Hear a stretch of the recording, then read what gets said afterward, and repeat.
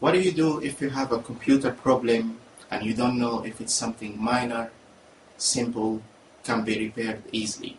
So this is a classic example we have here now. Inside, if you look, it has an old motherboard with two slots for the memory, and it has an old hard drive, an old CPU, and you can see the dust inside. Now this computer has a problem on the hard drive.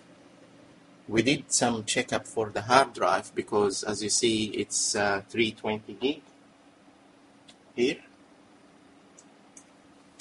And basically the initial checking for the hard drive, it comes with disk has many bad sectors.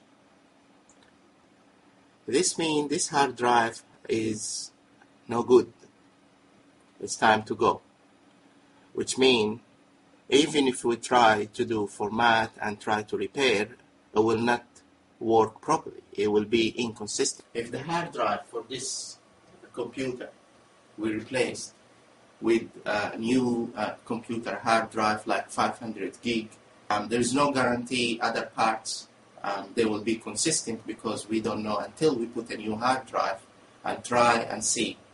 The cost to do this is relatively cheaper than buying a new computer.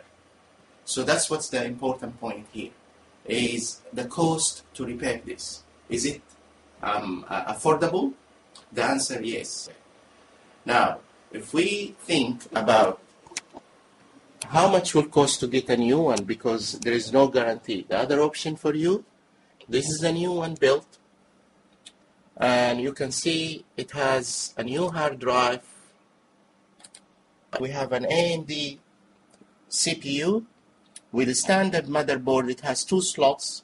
Each one has 4 gig, and basically you have 8 gig of RAM, 1.5 terabyte. It comes with integrated video card, but I'm using this because that's the default, and you have the TV tuner here.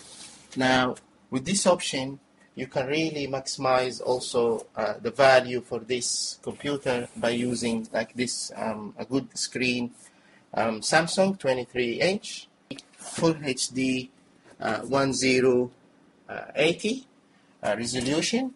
And it's actually the model number for this one is S23A300B.